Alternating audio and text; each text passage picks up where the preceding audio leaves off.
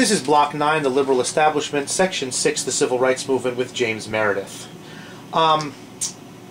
Another difficulty that was going on in the South was the integration of Southern colleges. James Meredith, pictured here in the upper left and then flanked by these federal marshals in the other picture, was an Air Force veteran. He was 28 years old, and he decided that he was going to attend the University of Mississippi, or Ole Miss. He was violently prevented from registering from class by university admissions people and by the other students at Ole Miss in 1962.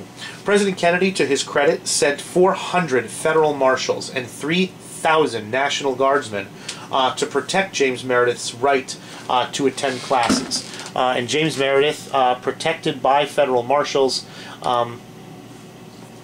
went to class, and this is an iconic picture that was taken. The white students and many of the faculty at Ole Miss boycotted the classes that he had registered for. So James Meredith sat there with his textbook, sometimes with a professor, sometimes not, and attempted to fulfill his fundamental human right to educate himself. Words don't do a picture like this justice.